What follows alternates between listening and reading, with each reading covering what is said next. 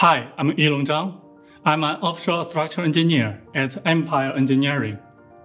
Welcome to Flipchart Friday. Today I'm going to talk about a concept, constraint wave.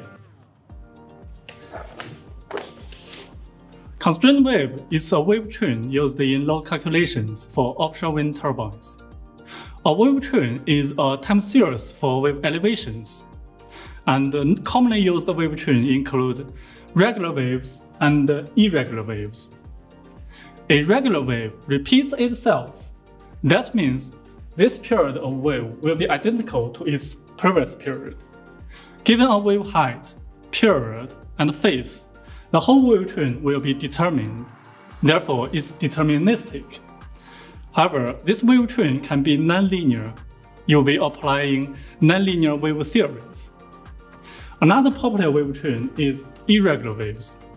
Irregular wave is typically a superposition of linear regular waves. Thus, it's still linear, but it can be stochastic.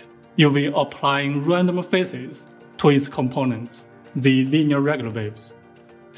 However, offshore wind turbines, which are highly dynamic, it requires the wave train to be both stochastic and nonlinear.